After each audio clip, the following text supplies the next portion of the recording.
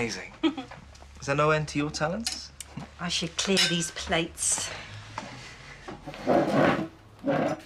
Thanks. Does this mean that we can put all that business with the police behind us? Well, that depends. On what?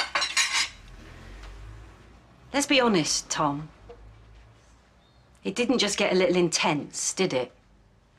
It was harassment. Got your attention, didn't it? You sent me gifts I didn't ask for. You turned up at my house uninvited. Because I love you. But you hardly know me. What are you talking about?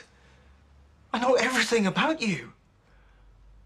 I know you have a daughter called Vicky who lives in Sydney and a younger son called Mark who lives with your ex-husband in Pensacola.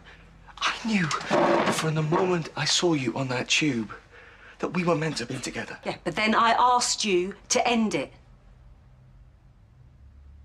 We all make mistakes, Michelle.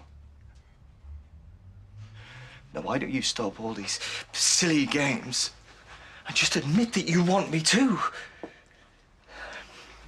Get off me. Why do you keep fighting this? Because I don't want you. There you go again, messing with my head.